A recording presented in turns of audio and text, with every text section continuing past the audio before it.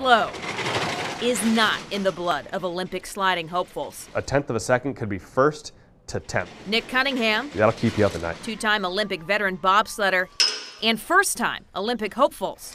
And being able to control something going that fast, Bobsledding's Cody Basque it's a feeling like no other. and Skeleton's Savannah Graybill Our steers are very quick and very precise. are on the path to chasing their 2018 dreams, training for the Winter Olympics. Before winter actually gets here. In Lake Placid, where the three train and live, they are limited to this: a concrete push track, essential to perfect starts and building strength.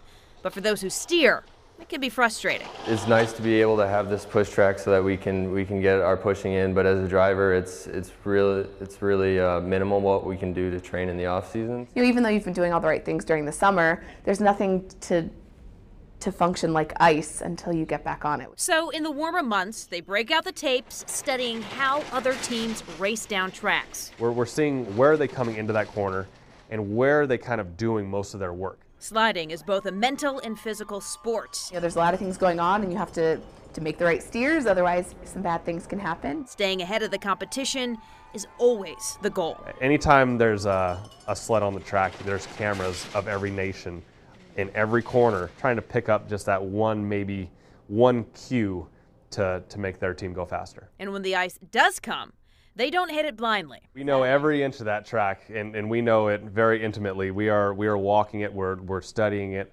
we're talking to other teams about it. But until the tracks freeze over, these athletes will keep hitting the books and hitting the concrete as they push toward their Olympic goals. In Lake Placid, Vanessa Mishanya, NBC5.